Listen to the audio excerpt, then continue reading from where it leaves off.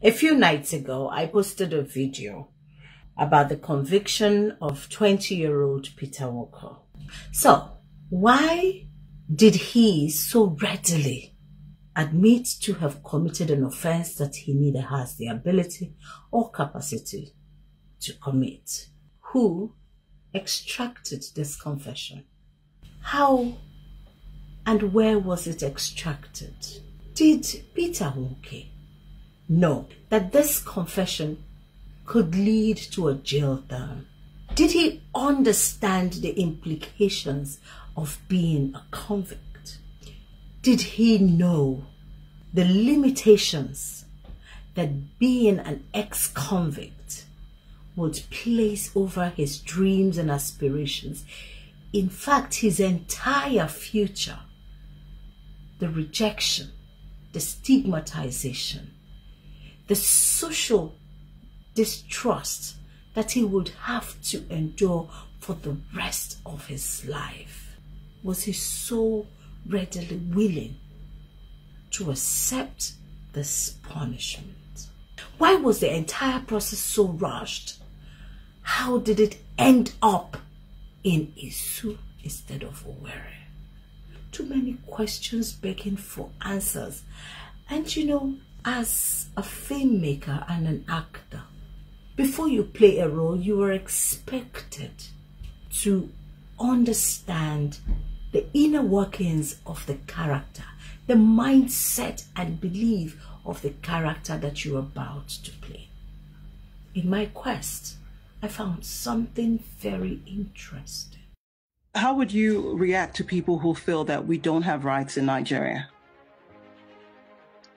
No, we do have rights, but the enforcement of those rights is a different issue.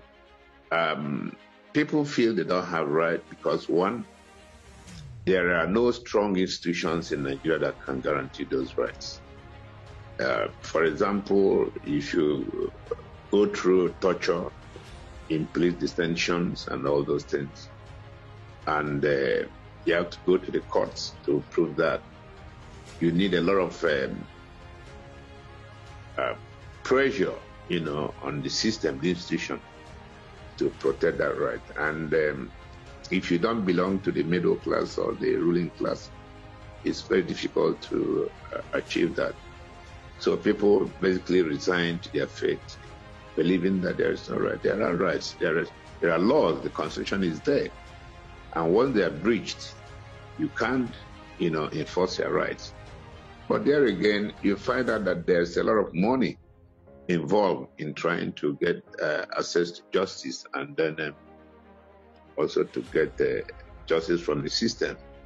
Sometimes you say that justice denied, delayed is justice denied. And if you can't afford a very strong lawyer who can persuade the courts, you know, for very short adjournments, and also compel them to, you know, take their cases, it's become quite difficult to enforce a right. And the legal aid process in Nigeria is almost non-existent. So the less privileged really don't get those rights. Mr. Willie Amadi is a lawyer who acknowledges the institutional decay in the legal system and knows exactly how to exploit same effectively. In his own words, the less privileged has no access to rights as contained in the Constitution. Peter Walker is poor, a nobody, the kind that the rich look at and say, I will deal with you and nothing will happen. He has no money. He can't afford a good lawyer. He has no powers. He can't put pressure on the system. And with the absence of a legal aid, he can't even get a representation. He can't prove in court what happened to him the 2 weeks before his sentence. Was he tortured? Too many questions begging for answers. But we cannot allow this horrifying precedents to be set, because it would lead to an ugly trend where the rich and powerful will continuously prey on the lives of our vulnerable, our less privileged, and our poor. Accuse them and jail them. So it is time for us as a people to stand up and voice out, defend our voiceless, our poor, our aged, our women, and our young people. We cannot allow the life of a 20-year-old to be smothered on the altar of one man's ambitions and crooked wet dreams. No, we cannot allow anyone to abuse our rights as a people. Nigeria needs builders and not destroyers.